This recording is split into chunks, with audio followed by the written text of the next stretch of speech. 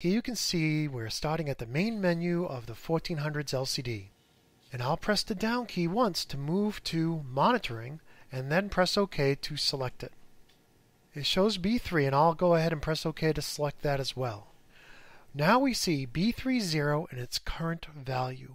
I'll use the up arrow key to monitor bit 1's value and then bit 2 and so on until I get to bit 4, which I want to change.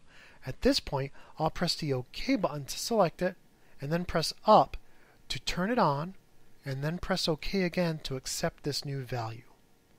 Now let's press the escape key to back up to the file selection screen, and as I press up, you can see if the data file is not supported by the LCD, then it will give us a message saying so.